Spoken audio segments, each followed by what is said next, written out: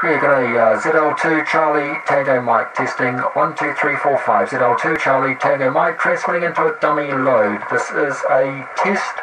Getting a little bit of feedback there, funny old thing, because the microphone is very close to the transmitter. Let me just turn that volume down and I'll explain what this is about. So, interesting enough, just played around tonight with hooking up to the Teensy, a very simple microphone that goes into, you can't quite see it there, but in the audio shield that goes underneath the Teensy is a microphone input. So I just soldered that directly to the pads, and then coming out this side, if you look at online at the audio shield you'll be able to see it very clearly, but next to the line in header there is a line out. So I've just hooked up a 3.5mm stereo plug, so that's now taking audio out of the shield, back through, and essentially going backwards through what was the receiver. So simplistically, and I'll go through the software in a sec, microphone comes in, and what we're doing is the microphone is coming into the shield, so the shield, or the whole Teensy starts here. It's going through a low pass filter at 2800 kilohertz. It's then going into a mixer with the same local oscillator that was used for the receiver.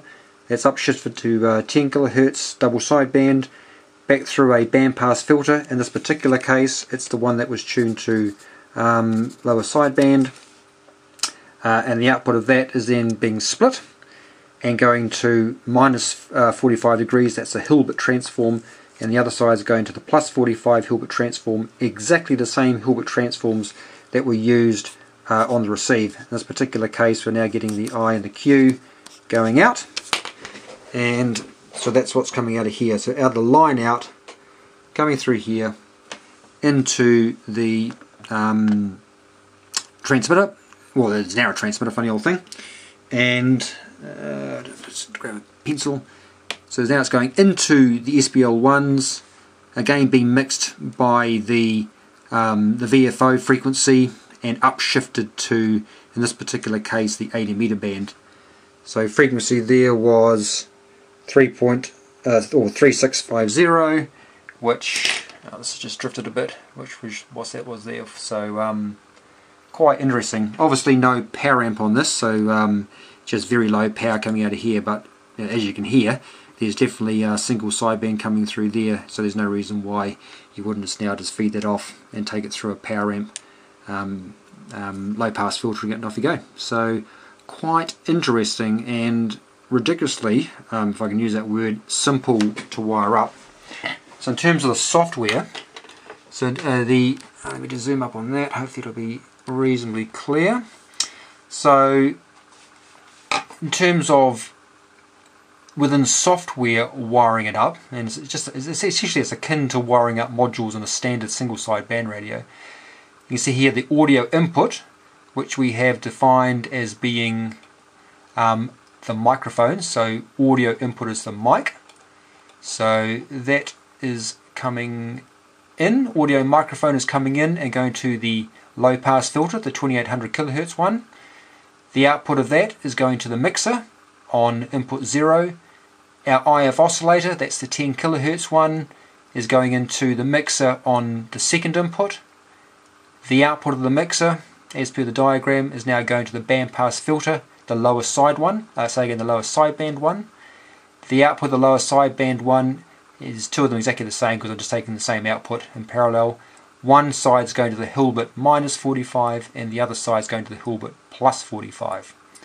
And the output of those in turn are going out the audio output, which has been defined as the line out. One's going out the left hand and one's going out the right hand, which is essentially just I and Q. So down in the where you're setting up the shield, no different here. So the only difference is for the input select, it's been now audio input mic. For the receiver, you may recall it was the line input, and I've just doctored this code to be just the transmit code. I'm now unmuting the line out because I want to use the line out, and I'm making the line out level 20. If you go on to the online design tool for the Teensy, which unfortunately I closed down, but I'll bring it up. I'll do another vid showing probably more details of using that online tool. An output level of 20 is outputting roughly 1.4 volts peak to peak on that line out, which was enough to drive that SBL1 to get a nice mixed output. I've commented these because I'm not using as a receiver, so I'm just not bothering with those. Otherwise everything's exactly the same. There goes that IF oscillator with the oscillator frequency, which was 10k. There goes the Hilbert transforms being set up using the coefficients, which are defined at the top, the bandpass filter and low pass filter, and that is essentially it. Quite remarkable that with so few lines of code that you can essentially configure using this little Teensy in the audio library and that audio shield a single sideband transceiver.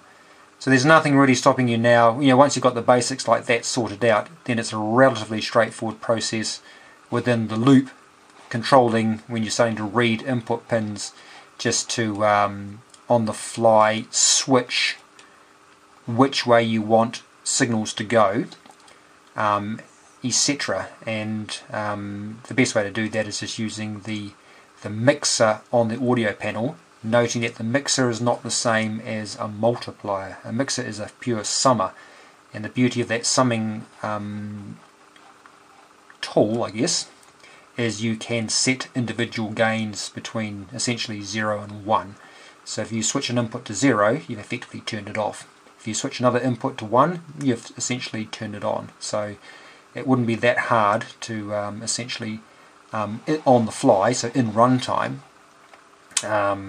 switch the radio to lower sideband to upper sideband, switching down here, which is a low pass filter, but say 700 Hz for a CW or 300 Hz for a narrow band CW. You could switch in there another bandpass filter which is tuned for the upper sideband. So you're really on the fly. You could quite easily make this a multi-mode radio. Anyway, so just wanted to quickly show that. Again, nothing's refined. It was just more seeing if I could do it. Well, to see how easy it was to do, more the point. And it was remarkably straightforward. Quite interesting. So, like I say, using the microphone input on the bottom of that shield. I didn't try using the line in. There's no other reason why I couldn't. Just as the microphone has an inbuilt amplifier, so it's very easy just to amplify that input signal within the software, and again using the line out to drive that. So there you go, reasonably straightforward. And I think later on to turn this into a transceiver, in the past with some of my double sideband radios I've just paralleled up inputs and outputs literally in parallel, but there's nothing stopping you from say having a double pole double throw relay here, and same on this side, and then just switch outputs to inputs and vice versa. That would be pretty straightforward. You wouldn't have to do anything about the VFO. That just remains as it is. But there you go. Interesting enough. And I will end there. ZL2 Charlie Tango Mike. Thanks, fellas, and happy experimenting with the Teensy. See ya.